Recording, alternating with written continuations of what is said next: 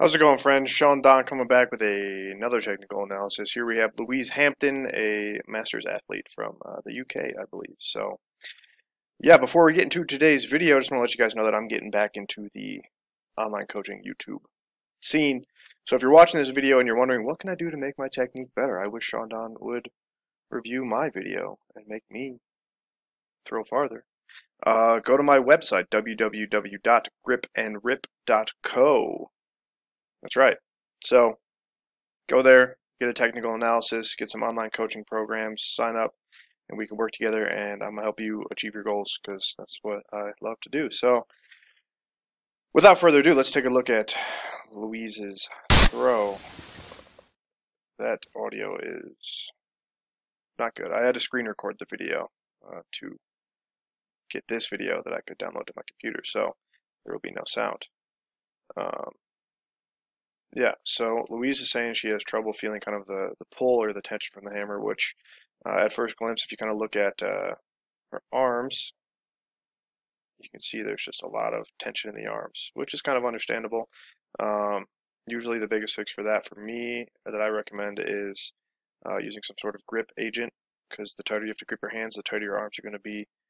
But beyond that, I'm going to help her break some things down and fix some stuff in her technique. So we go back to the winds. All right, so she's left-handed. So that being said, there will be some, mix-ups in terms of saying left-handed, right-handed, all that stuff. But I'm getting better. I do coach more lefties now than I think I ever have. So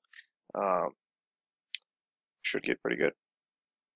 I hope. But yeah, so starting the winds, square the back of the circle. As you can see, the very first move, Louise, is the hammer's just out of frame off to your left. And the first thing you do is bring the hands across the body. So this is a thing that I've seen a lot recently with a lot of throwers that I've kind of figured out, that this kind of pull across the body, left to right, or right to left in your case, kind of just already sets things off on the wrong tone in terms of where the energy is going and setting up connection. So I'd rather see you start with the ball kind of back towards the front of the circle in the direction of, let's say, this cage door or this shadow back here at the front of the ring. Start with the ball back there, and then think about bringing the ball forwards, straight forwards instead of left to right. Okay, so you want to go from back to front, not left to right in this very first preliminary swing, which makes a big difference from what I've seen. So that's kind of the first thing. Bring the ball around. And you can see you're kind of facing the back of the circle. You need to open up and face the left side of the circle a little bit more. So face kind of what would be that left, or sorry, well, I guess your left or this right kind of side of the cage over here. Camera view right.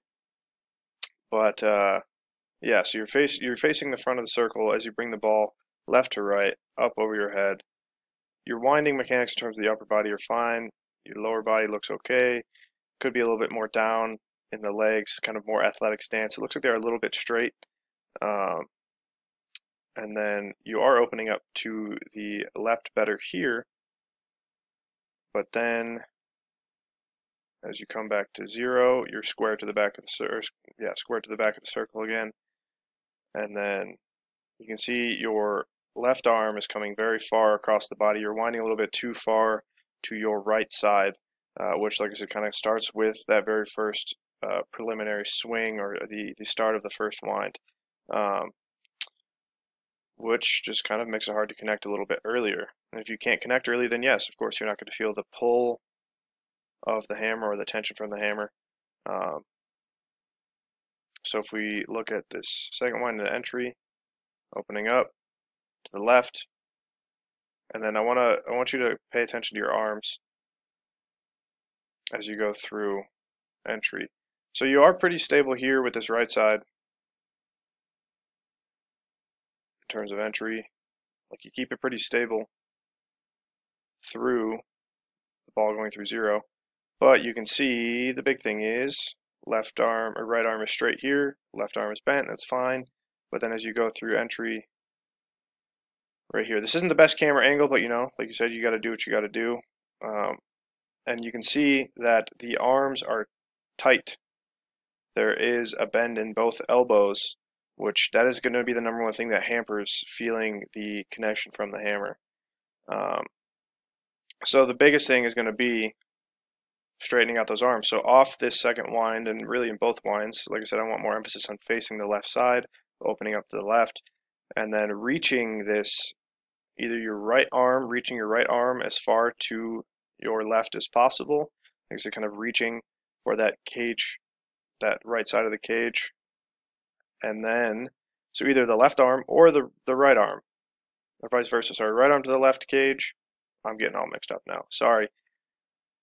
Left arm to the right cage, right side of the cage, or left arm really pushing and casting that right arm, left arm, sorry, wide out to this right side camera view. Okay, so reaching wider to your left, connecting early, and then keeping those arms straight. So really, you can kind of say, flex the triceps, because that kind of shuts off the bicep action. But the biggest thing in terms of feeling the tension from the ball is going to be just relaxing the arms in general. If you never really relax the arms, you're never going to feel that pull from the ball if you're always pulling back on it, if that makes sense. So that's kind of the biggest thing I see through entry. Like I said, you're pretty stable. I guess you turn with the ball pretty well, but the biggest thing as we go through the next few frames is you can see this bend in that right arm and the left arm a little bit, but mostly the right arm is very tight. Okay, the turn itself is pretty decent. You're turning with it. You can see your lower body kind of turning together. Hips are a little bit back away from the ball. And then as you go through single support, you catch and you see tight right arm.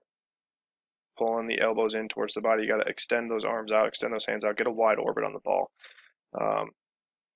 And then as you go through double support, you catch, and you do catch a little bit late, but that's, I think, a byproduct of not feeling connection earlier, towards the end of double support and in single support, because your arms are so tight. So that's kind of the biggest thing here, is just fixing those arms, straightening those arms out. Like I said, you can think about flexing the tricep, really reaching the hands forwards. But like I said, the ultimate key is just relaxing. You want to think about your arms being rubber bands or noodles, wet noodles, whatever colloquial term you like. But those arms got to get straightened and relaxed so you can feel that stretch. And then that'll make everything a lot easier. You'll catch earlier, you'll feel more connection, and the whole throw will get better. Because right now, your turns themselves look fine. Like looking at your lower body here, you're turning it with the ball. Your hips and shoulders and everything are staying square to the ball. It's just those arms are tight to the body.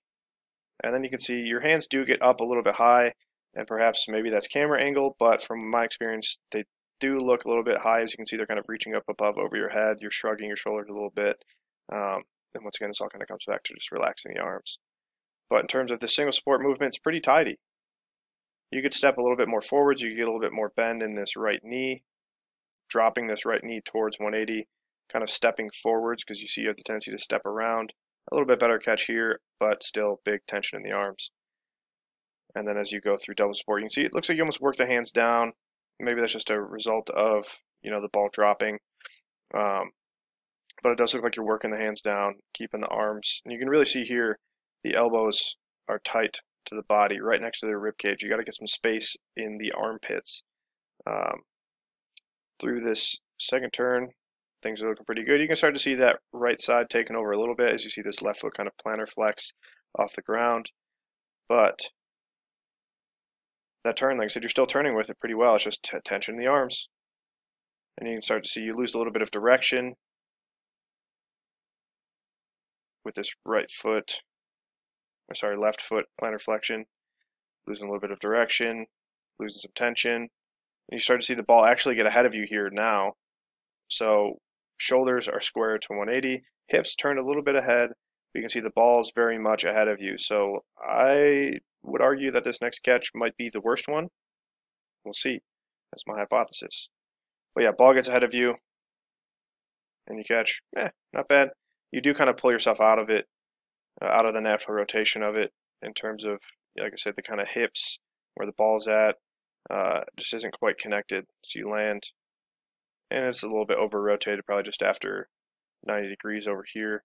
And there's just not much tension in the body. So then what is probably going to happen is you're going to pull this right shoulder.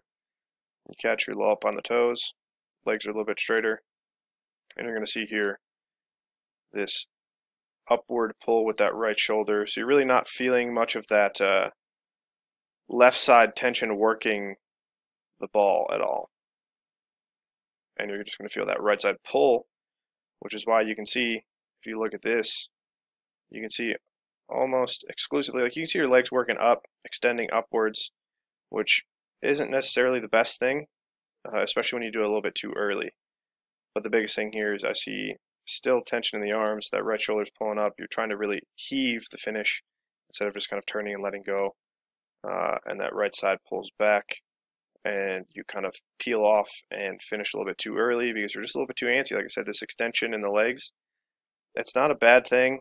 It's just a bad thing when it happens too early, which is exactly what is happening. You don't really want those legs to extend probably until, let's say, the ball reaches 270 over to your right side, where you start extending as soon as you catch this final turn. Those legs extend up and you pull, and then it kind of clips the cage, as you can see right there. So, yeah. Biggest thing, as we've established, is straighten the arms out, relax the arms, open up more to the left, and set up that connection. Like I said, to find that tension from the hammer, you have to relax the arms, or at the very least, straighten the arms, whether it's actively or passively. Doesn't matter. Anything that you do, like I said, active or passive, is going to be a step forwards. Maybe active is the next step, and then finally, a few weeks down the line, you learn how to properly relax the arms. Maybe you could do some grip training. I don't know. Or, like I said, get some chalk, get some tacky, get something. I think handball tacky is pretty popular over in the UK. So maybe get some of that, put it on your hands, put it in your glove, and then it'll help your grip, and you can relax your arms a little bit more and feel a little stretchier and feel more tension from the ball. And with that, things like your single support movement and your catches in each turn will get better. So, yeah, just got to relax the arms. Like I said, maybe keep the ball up and out a little bit more. You can think about having the hands more, let's say, chest height, whereas you can see in double support when you catch, so the hands are a little bit low down towards the hips. If you keep the ball up and out and away from the body, you got to feel that centripetal force. So, yeah, not bad though. Like you said, you're getting back into it, 40 years old. Not bad at all. Okay, so good job. Try some things out. Hopefully this helps. If anybody else out there wants this sort of knowledge about their own technique, then reach out. Like I said, gripandrip.co. You can send me an email at sean@gripandrip.co, or hit me up on Instagram, sdthrows, or gripandrip.co on Instagram. So, thank you for watching. Until next time, have a phenomenal day. Bye-bye.